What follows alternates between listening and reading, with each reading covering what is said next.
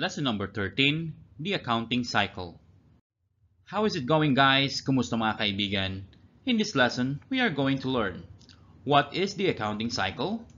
What are the different steps performed in the accounting cycle?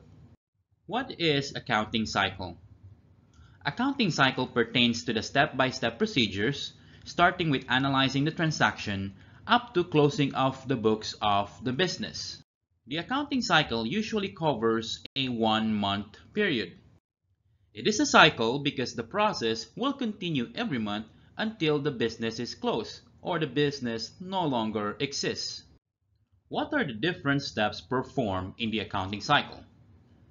The cycle starts with the analysis of the transaction. Next, we have journalizing.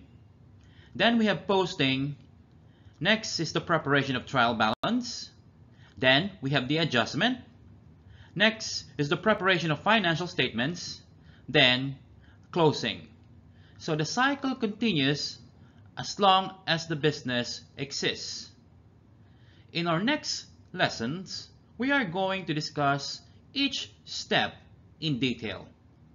So see you in lesson number 14.